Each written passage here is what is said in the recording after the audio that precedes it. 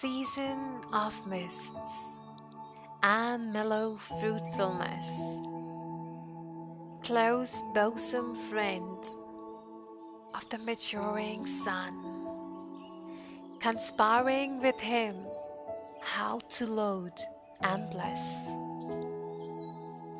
with fruit the vines that round the thatch eaves run, to bend with apples the most cottage trees, and fill all fruit with ripeness to the core, to swell the gourd and plumb the hazel shells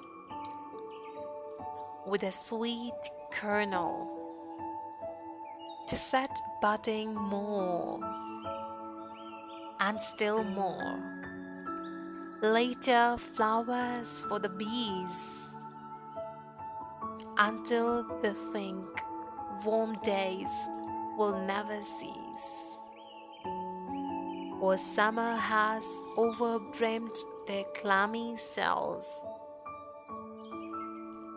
Who hath not seen thee off amid thy store?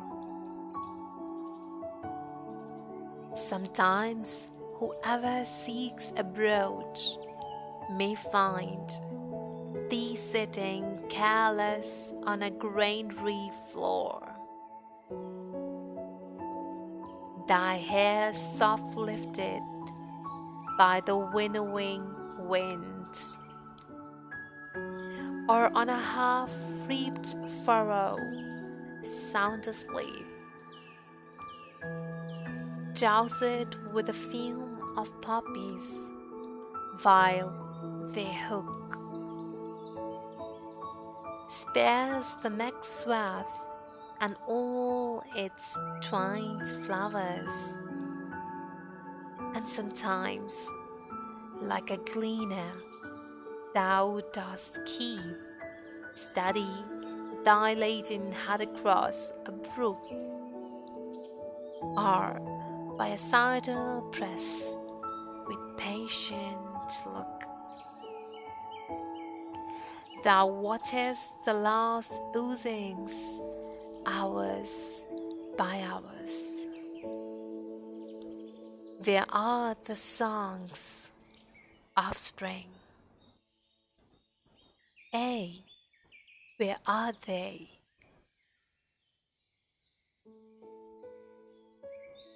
Think not of them, thou hast thy music too. While bared clouds blossom, the soft dying day, and touch the stubble plains with a rosy hue,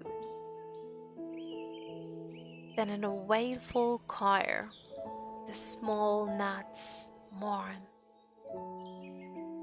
among the river,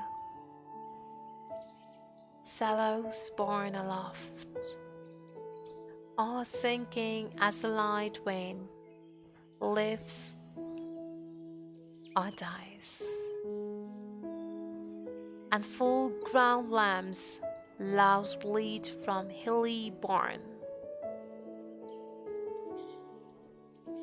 Hatch crickets sing, and now with treble soft the red-breast whistles from a garden growth, and gathering swallows twitter in the skies.